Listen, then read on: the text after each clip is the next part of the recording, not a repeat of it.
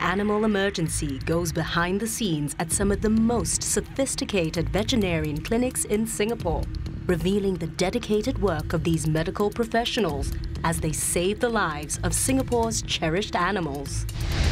This week, a macaque monkey's life hangs in the balance following a knee injury that takes a turn for the worse. The chances of her surviving will be very, very slim. Then we head to the Turf Club, where the specialist equine vet team save a racehorse from permanent retirement. It's not so easy to move them around, get them in position. That's all ahead on Animal Emergency.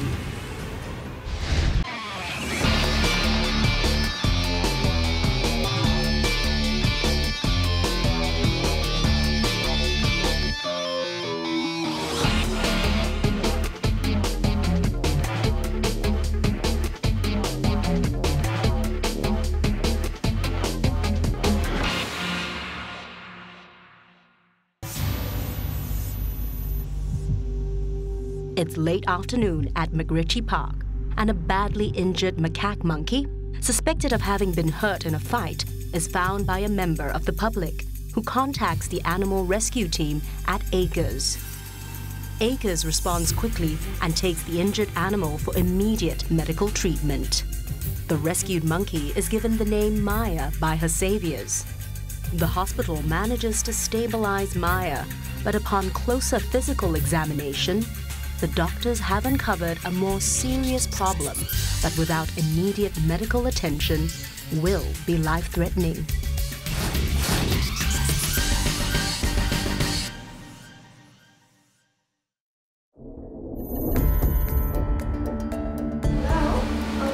Have a good day. So give him a date for the allergy test. Dr. Lai, a local veterinarian who has specialist experience with wild animals, having worked as a consultant with the Singapore Zoo for 10 years, quickly establishes a diagnosis. Mia definitely needs an emergency operation because her pelvis was caved in. She was having some trouble passing motion. She wasn't emptying completely, and she was badly infected.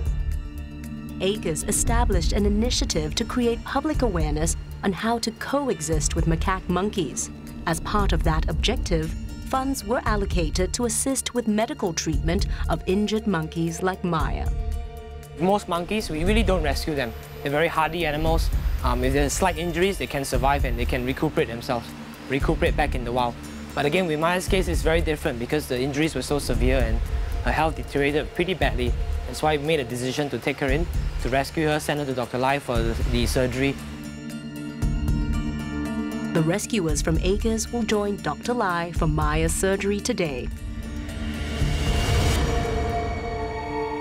Dr. Lai has cleared his last patient for the day and put aside all other cases to attend to Maya's surgery, and he is happy to subsidize the cost of surgery. This is the surgical ward of the Animal Recovery Centre. Unexpected emergencies like this. With the arrival of the rescuers from Acres, the team moves quickly to start the long process of saving Maya.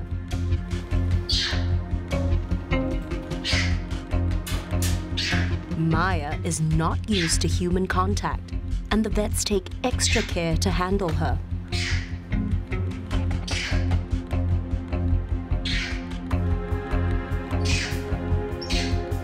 Before her operation, Maya has to undergo a series of pre-surgical procedures.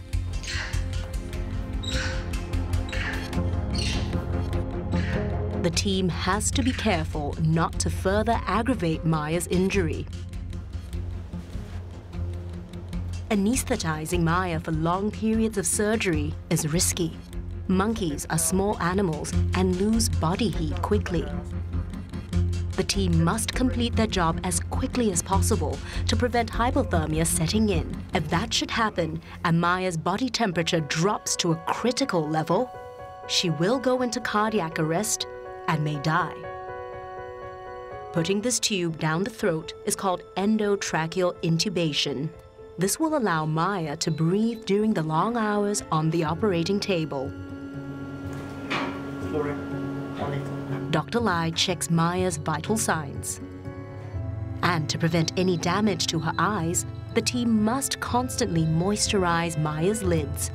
This will prevent her eyes from drying out because under anesthesia, animals don't blink. The team is concerned that Maya may have additional nerve damage and need to investigate further. His pelvic inlet is narrowed, plus he's got multiple superficial injuries that are also infected. The reason why this leg is bent and partially fused because all the muscles have contracted, because the fracture there has affected the sciatic nerve. So I need to try and peel off the sciatic nerve, and I need to get this leg straight. There's no fracture here, you know, which is fortunate. Got a lot of injuries of this. Oh yeah, the arm was broken yesterday. What is this? What is this? Now I was very afraid that if we leave it for too long, the skin itself will contract, so we may not have enough skin to cover the raw areas.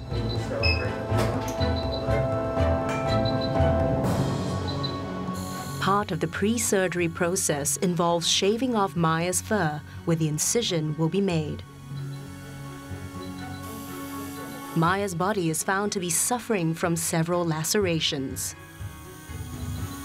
Abandoned it because she's kind of slowed down. And abandoned because they expected to die. Well, she looks stronger today than the other day. Yeah. Color is better. She put a little bit away. Her hydration is okay. Now to make sure that she doesn't die of the injuries. Wounds everywhere. Mia needs to live. We're trying to save them all in Singapore, 1,900 of them. But I think you always hear the quote, a single drop makes an ocean. And if we can save Maya, that's one step forward in terms of making a difference from these monkeys here.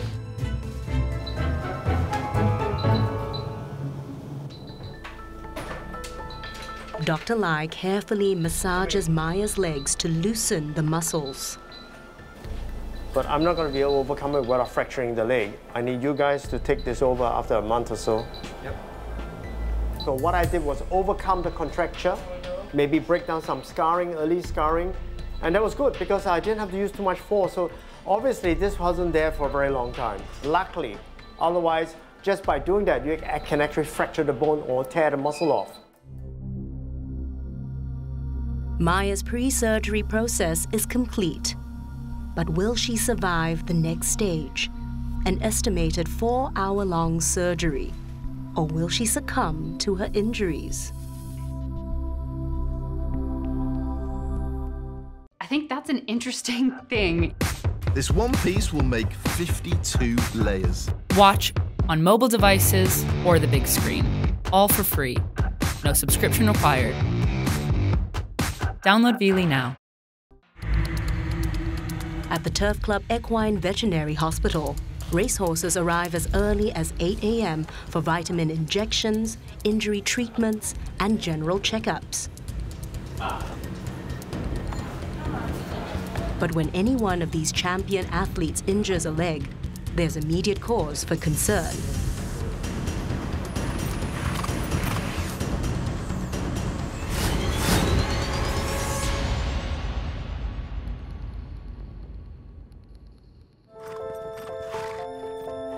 Yesterday morning, my horse has got problem, the leg. Then when I see the bone is a problem, so I called my trainer. He said this horse want to go operation on Thursday morning. I said, oh my God, because the horse want to run next week.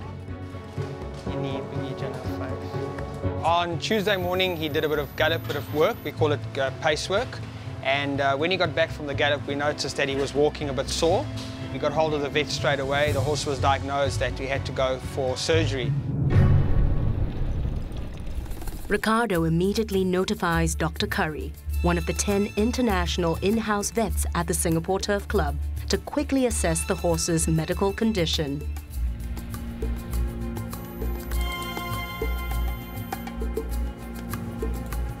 The horse may have stumbled during work. He may have just overextended his fetlock. And you can see a large amount of swelling.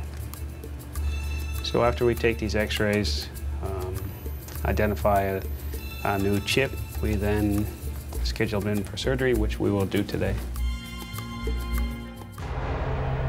It has been discovered that the horse is suffering from a bone chip on his front fetlock. The fetlock is the joint area on its lower leg. If left untreated, this type of fracture might lead to degenerative joint disease and the end of his racing career. Before any surgery can take place, the horse's shoes need to be removed.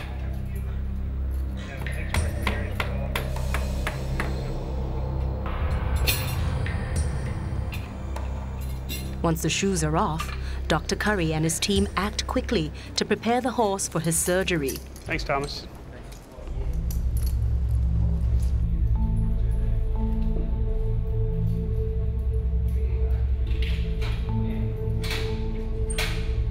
So there's a lot of people involved in the surgery, maybe 8 direct people. Depending on the extent of the fetlock injury, racehorses can lose the strength in their legs and the injury will spread to other parts of the leg. So immediate treatment is essential. I just place a catheter into the horse jugular vein. The purpose of the catheter is for the vets later on to administer fluids or drugs in an easier manner during surgery. The team takes additional care when placing the sterilized catheter to prevent bacterial infection, which can often result in lethal consequences. I hope it's nothing about the leg. I hope he's fine very, very fast because I want to see him run.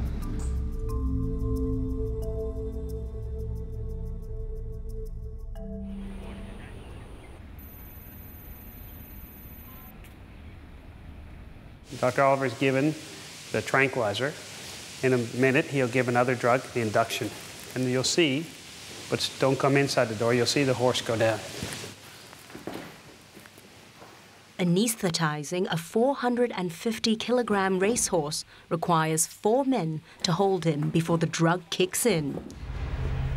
It takes mere seconds for the horse to succumb. He's now been induced with chemical anesthesia, injectable. Dr. Oliver is going to put a nasogastric tube down his throat and he'll go on inhalation anesthesia. Next, we'll pick him up, we'll move him back onto this table.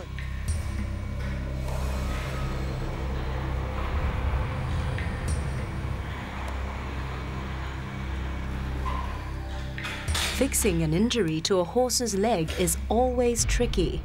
There is no guarantee that the horse will heal completely and be able to race again.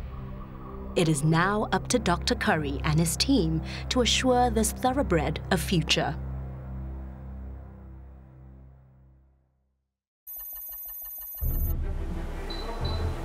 Over at the Animal Recovery Center, Maya the monkey has been in surgery for almost 3 hours. It takes precision and skill to work with small primates like Maya.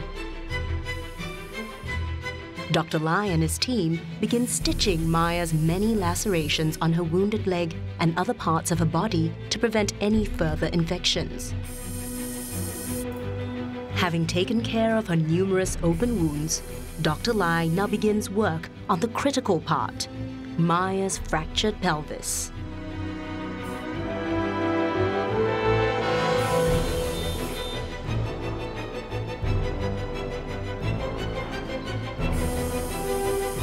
This is a very delicate operation. The surgeons insert titanium plates and screws to hold Maya's broken hip together.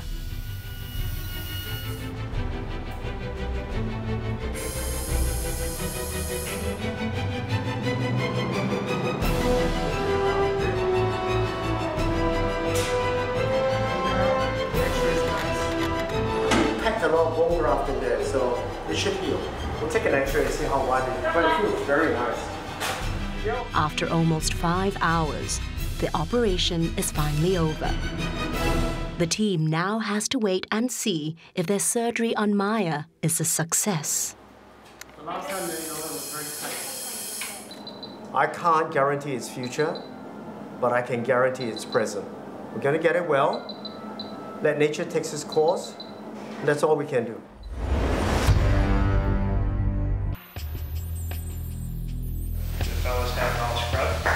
We're back at the Turf Club Equine Veterinary Hospital, and Dr. Curry is about to begin the fetlock surgery. The success of this operation on the leg will determine if this champion racehorse will ever race again.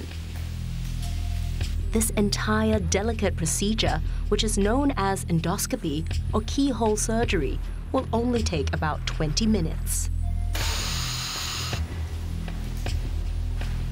Dr. Curry begins the operation by inserting a scope with a powerful light source into the cavity to visually examine the extent of the injury.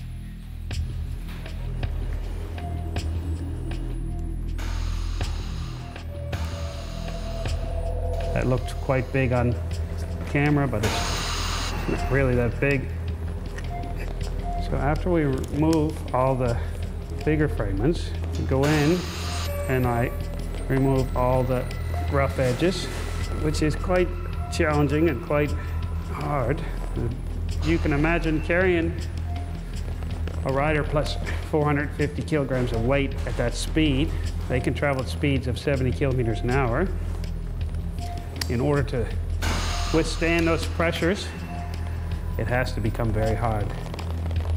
A television monitor which magnifies the cavity area helps guide Dr. Curry while he maneuvers an instrument in the joint and skillfully grabs all the loose bone fragments.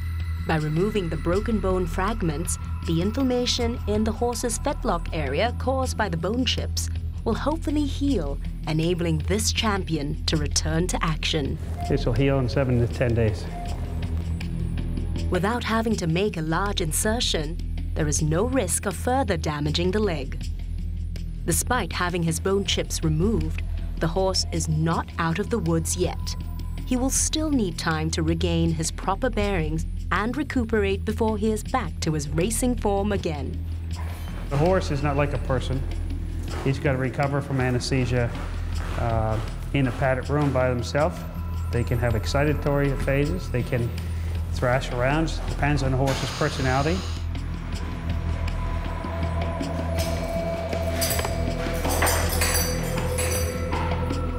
The surgery is over. Dr. Curry is confident that this champion racehorse will heal very well.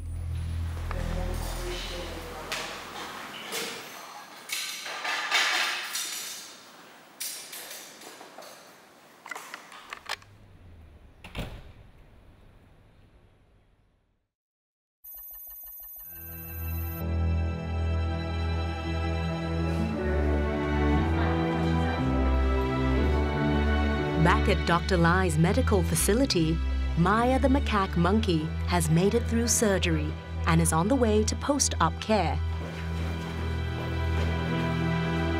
Lucky for Maya, a post-op X-ray shows that the operation was a success.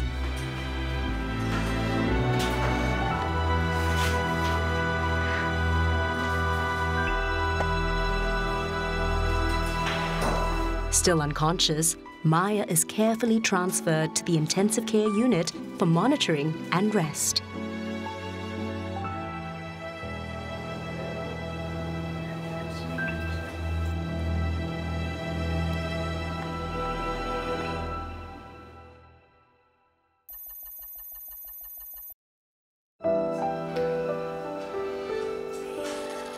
It's now 2 weeks following Maya's knee surgery.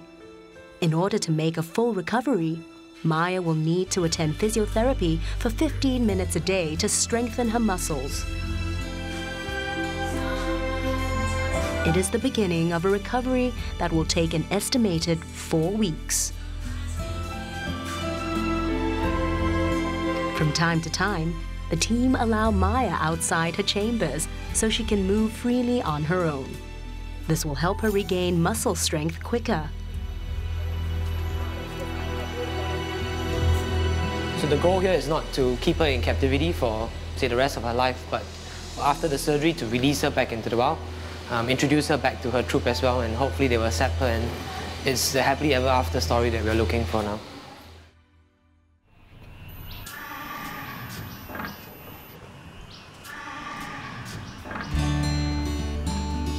At the holding area, the horse recovers from his anesthesia and goes back to the stables. Now you see he quiet, he hungry, he wanna eat. Here we go, here we go. Come, come. Following the success of his keyhole surgery, the horse will rest from training and undergo physiotherapy for the next few months. Slowly wait, slowly wait. Probably 3 to 5 months, he'll be back in racing. Hopefully he comes back, he'll start to do even better.